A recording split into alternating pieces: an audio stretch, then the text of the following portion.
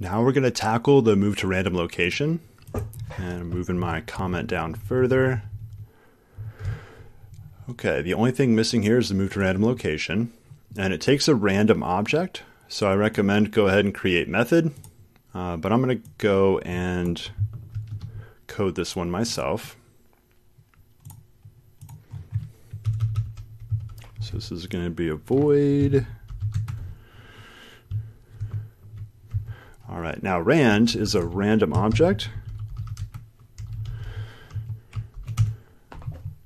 All right, you need to import the right, let's see, java.util.random in order for this to work.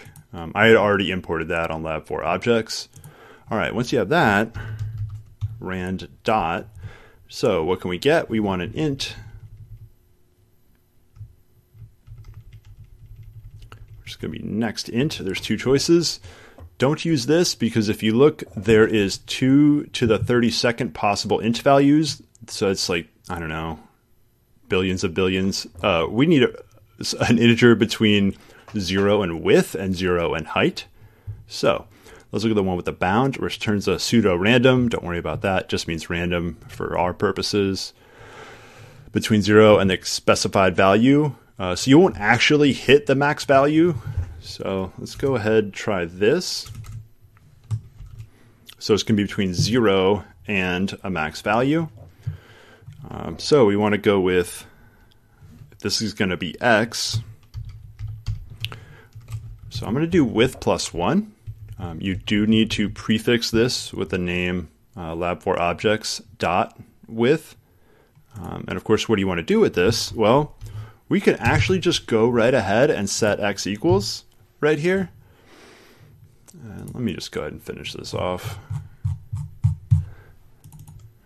I probably could have spelled that correctly, but just to be extra safe, boom. All right, so it should set the x2 random value.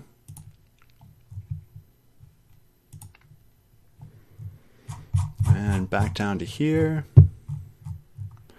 So move to random location, then draw, then sleep. Notice I don't do an erase until I've drawn 40 of these in random locations.